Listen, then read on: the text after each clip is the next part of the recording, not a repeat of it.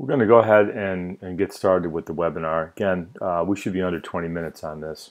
So we hear the term reputation management a lot. It's a little murky, I think. And what we want to do in the next few minutes is kind of demystify that. You do have an online reputation. It's something. And there's consequences, excuse me, there's consequences to that reputation your insurance agency has, or benefits. Kind of could go either way. So I'm Kevin McDonald with Confluency Solutions. With us, we also have Ken Kramers, our National Sales Director. We may hear from Ken as we get to the end of this, the Q&A portion of the agenda. So 3 questions we want to answer. What is reputation management? Why should we care about it? And then finally, how do you manage your agency's reputation, your insurance agency's reputation for business benefit? So there's 2 components to your online reputation. Your visibility, your presence. Do you show up when people do searches? And you do, at least sometimes. It could be a product-related search or service, risk management, car insurance, business insurance. Could be people just looking for information, you pop up. And then branded searches is another kind of search. People really looking for you. They're searching on your name or some variation. And the other component to that online reputation is once you do appear, how do you look? So there are 2 facets to both of those things, whether you show up and then how you look. Your NAP data, NAP, name, address, phone number, really your website's part of that, but it's not a good acronym, so that we kind of leave that out. But your NAP data and then the reviews that show up online, and they kind of work hand in hand. So they have a role, both of those things have a role in search visibility. For instance, let's look at a screenshot here. This is a search, Google search for insurance agent, Chicago, Illinois. So there's a couple of different components to this results page. Up in the top is a local search results. Used to be called the carousel. A couple months ago, August 6th and prior, Google would display 7 results here. They changed that on August 7th. There's different reasons that people have speculated about. Google doesn't really tell you everything that's on their mind, why they're doing what they're doing, but they do make changes all the time. So now there's 3 results there. And below that, also on page 1, localized organic results. So how do you appear in here? How do you, what is your NAP data and reviews? How does this, it could be a Google Plus Business profile, your Google My Business profile. It gets you in here. Your website pages might show up here, and reviews on other websites like Yelp and Facebook. In fact, the one in the middle with the stars, I believe that's a Facebook rating, or excuse me, a Yelp rating that's making an appearance in the results here. And it could be online directory. So there's multiplicity of ways in which you can show up for sort of product and service related searches. Most of those factors, I'm going to go back to that slide for just a second, most of those factors have nothing to do with your website, at least not directly, right? And a lot of the things that return in search results are not your website. So increasingly, it's kind of, you don't necessarily get to tell your story, or you still can tell your story, but there's other people telling it. There's other people that are kind of putting you out there, right? Other third-party websites. So most of the search visibility, not most of it, but a significant portion, a really important portion, is off your website. The factors that drive that are off your website. This is some data from a study that gets conducted periodically by Moz.com. What are those factors that drive what Google decides to display in the localized organic results and in the PAC, or the old carousel results? And there's a bunch of them, as you can see. And really, the localized organic results are a little closer to kind of what you would think of as traditional SEO. So the biggest cut of that is link signals, inbound links from other websites. That's a huge factor in Google's algorithm. But the rest of this stuff, review signals, social signals, behavioral mobility. When you show up in a mobile search, do people actually do something Google can measure? Do they click the call? Do they click on the website? Do they click on the profile? So there's all these different things that are off of your website. But the fact is, you can control the majority of them to your benefit. So there's 16% of kind of this determination about whether you show up is that NAP data. So your name, address, phone number, website, you show up in hundreds of places across the web. We track about 300 with our RepMan service. And they could be, again, online directories, local search engines like Google+. Could be things like the agency locators for your insurance companies, or the Big I, things like that. So you show up in lots of places. It's really important that you claim your Google profile for your business, for your insurance agency. Make sure you get the right categories. Make sure you get your information in there so that Google sees there's something to kind of latch onto. Review signals are important. That's a credibility factor for Google. Social signals are important. Again, credibility factor. And the behavior and mobility signals, whether people actually act when you show up in mobile search, is heavily influenced by the presence of reviews. So you kind of have to count reviews twice. And this adds up to more than half of the factors. A lot of things you can't control. We mentioned branded searches. I mentioned branded searches early on in one of the first slides. It's just a search on your name. And if you could if you take a look at your analytics, you'll see that the largest proportion of search traffic that comes to your website is coming from a branded search, some variation on your name. Geico doesn't give us access to their analytics. Wish they did. That'd be interesting to look at. But I can tell you, with I would bet my dog on it. You will see the same thing with them. Branded searches are the largest proportion of search traffic, and that's because Geico does a bunch of broadcast advertising, print advertising. And then people go to their browser on their phone or get their laptop out or whatever, and they just type in Geico in the search bar. So they're really not searching. They heard about Geico somewhere, but it looks like a search to Google, and in fact, it is a search. It's called a branded search. The dynamics are a little different for you as a local business. Maybe you're doing some advertising, and that drives people to look for you or learn a little bit more about you. Maybe they got a referral. Somebody got a referral from a friend, neighbor, coworker, whatever.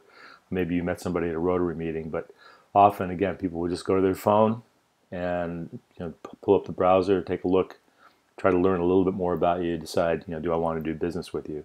So when they do find you, when they do look for you that way and find you, you kind of have to ask yourself, how does that drive-by look? They're just going to kind of do a cursory review of who you are. How does that look? So here's an example of a branded search for an agency out in the Seattle area. The red arrows are really unnecessary, but they're there. And what they're pointing to are a whole bunch of 5-star ratings. So if you look at this, that looks pretty good. This agency will get a lot of calls, a lot of click-throughs, because the reviews validate them. So I don't have to work too hard at this. The stars jump right out at me. The other thing you'll notice is it isn't just 1 or 2 reviews, it's 21 reviews, 5 reviews, 9 reviews, right? And it's a diversity. It's across a bunch of different platforms, which is good. So they're dominating first page of results. The reputation looks pretty good. How important are those reviews, really? The statistic isn't up here, but there's data that shows that people trust online reviews about as much as they trust direct referrals from friends, neighbors, the old traditional word of mouth kind of thing. The fact is, most people read reviews now. They look at them at least some of the time, and most people really most of the time now. Most people won't do business with a 1, 2, or 3-star rated business, particularly if there are 4 or 5-star options out there. And the other thing that's important to pay attention to is people really don't place a lot of stock in older reviews. So we've worked with agencies, and they'll do a project, and they'll garner 20, 25 reviews in a short period of time. And there's a couple problems with that. One is Google may not display those because it doesn't look natural. It looks like something is going on. We're gaming the system. Better to have a flow, something we call velocity, so just kind of control the velocity of reviews. The other thing is, unless you continue to do that, those reviews start to age, and within a few months they start to lose their power. They lose their validity with other consumers that might be looking for you. Another thing to take note of, I think this could be really important, is that Google has added a filter. So when you look at local results, you can filter out businesses by, if it's a restaurant or something, by price. But one of those filters is by reviews. So for instance, here's a screenshot for search for restaurants in Charlotte, North Carolina. And as you can see, we can filter this by, 2 stars and up, 3 stars and up, 4 stars and up. And, I don't know about you, but I wouldn't have a lot of interest in eating in a 2-star restaurant. I probably wouldn't look at that. So this is kind of rolling out industry by industry. It's not come to insurance yet, and it may not. There's no telling what Google will choose to do. But I don't think it's really worth rolling the dice. You have to ask yourself, what if it did come to the insurance kind of searches tomorrow? Where would we be? And if you don't have any reviews, or if you got a couple of reviews and they're not so great, you're going to get excluded from the game. You're not going to get a chance to play in that lead capture game. So reviews are important there, and they're likely to be more important as we move forward in time. So there's a bunch of factors people look at when judging a business based on reviews. What are those? The overall star rating, that's the thing that's really easy to latch onto. It just jumps off the page at you. Quantity of reviews, I think you probably are like me. If I go and I'm looking at a product on Amazon and it's got 1 review, it doesn't really mean much to me. Whether it's good or bad, it doesn't mean much to me, right? But if there's 20 reviews, then the sentiment of those reviews, good, bad, happy, sad, whatever, that starts to mean something and have an influence on me and other consumers as well. The age of reviews, we mentioned that as they get a little older, they start to lose their credibility. And this last one is really important. That it's important that you engage with people that are doing reviews, whether they're good or bad. If they're good, just thank the reviewer for feedback, let them know how important it is to you, and you can do that on the platform, Google+, Yelp, CitySearch, wherever the review's been placed. If it's a bad review, you should respond as well. You don't want to get into an argument with somebody out there on a public forum, and it doesn't look good for anybody. But often there's another side to this story, if you can tell it in a diplomatic way. Sometimes there's a true breakdown in your service. And if it's something you fixed, you recognize and have addressed, tell that story. You get a lot of mileage out of that. If you can identify whoever placed the bad review out there, the unfavorable review, get in touch with them and see if you can make it right. And often you can get them to revise or rescind the review. So responding is really important. So we talked a little bit about what reputation management is. Hopefully we cleared it up a little bit there. Why it matters. I think we kind of made a case for that. And so then finally, how do you manage it? So I'm going to talk about our reputation management service. It's part of our RepMan service. And the fact is, you can do this without having a service to manage this. You can go to Yelp and Google+, and you can check every day for reviews, and you can solicit for reviews and things like that. But it's just easier if you have a tool, and it's easier for me to illustrate how this works if we just kind of do it in the context of our RepMan service. So the RepMan service, this is a screenshot of the dashboard, and it does a number of different things. Local and hyperlocal SEO, competitor monitoring. There's some we'll do it for you levels options with this, but maybe that's for another webinar. I want to focus just on the kind of the reputation intelligence, reputation management aspect of this. So let's go to the reviews panel. So when this is connected, when this is all set up, if somebody does a review today, you're going to get an email today. Doesn't matter where it's done, whether it's Google+, Facebook, you'll get a notification.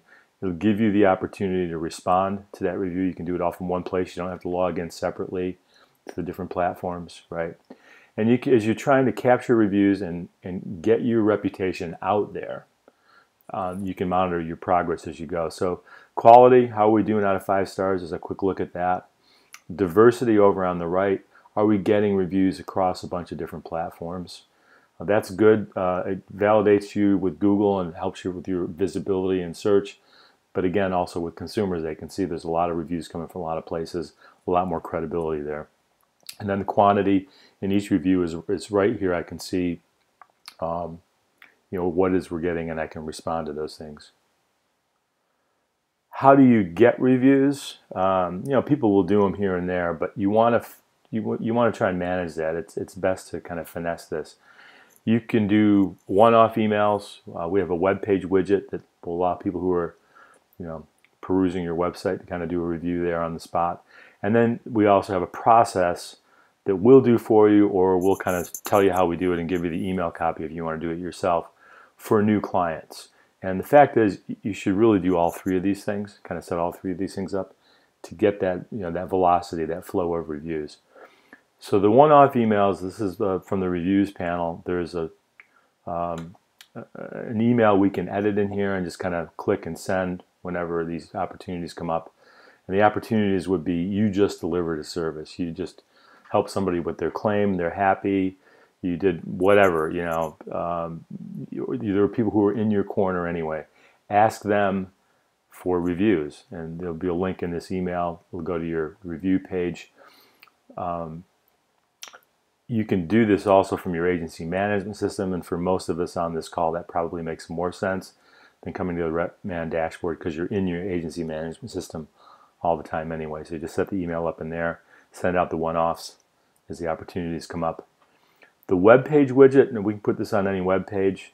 Doesn't really matter what the website is, what the page is. So the first panel, this is what everybody will see. This is all they'll see initially, is write a review. Give us some stars, give us a little bit of feedback. If it's 4 or 5 stars, what they'll see is the second panel. So we're going to filter out the people who are less happy. So if they're happy, 4 or 5 stars, we're going to say, hey, maybe you'd like to share that on Yelp, Google, Facebook. Click and they'll be taken there. If they're not so happy, if it's 1 to 3 stars, they won't see that screen. They'll see panel number 3. Thanks for your feedback. We appreciate it. You'll get an email notification. You'll have an opportunity to respond, but they won't be asked to share that anywhere. That's kind of the end of it, right? So we're kind of filtering out the happy and the less happy people.